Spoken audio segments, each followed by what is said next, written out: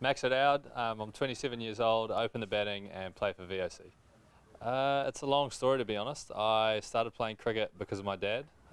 He was a professional cricketer in Auckland, and my mother also played for HSC.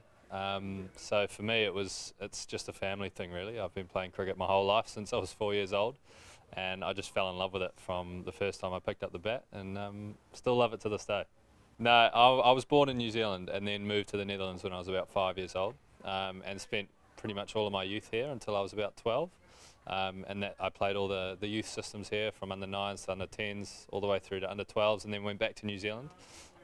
So the connection was always here. I knew the high performance guys and I knew the players, so it was always going to happen. I was always going to make my way back here, which I'm glad I did.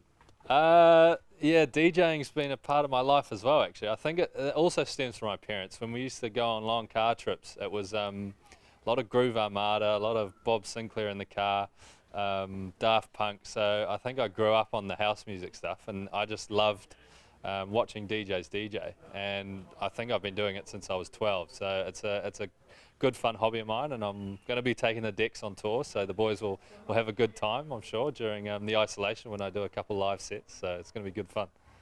The Kennel is pretty much the house we live in. So the VOC logo, or the mascot, is a bloodhound.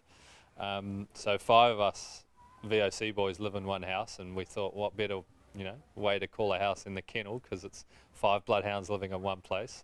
Fred Clarkson used to be a Kennel member. Scotty and myself are Kennel members, and current under-19s coach Piers Fletcher is also a Kennel member. So there's plenty of good people in the Kennel house, for sure.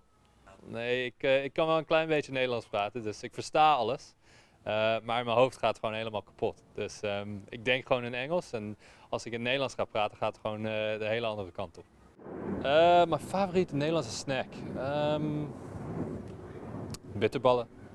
Ja, altijd bitterballen. I'm sure he does. Yeah, he tells me that all the time. He goes, oh no, here we go.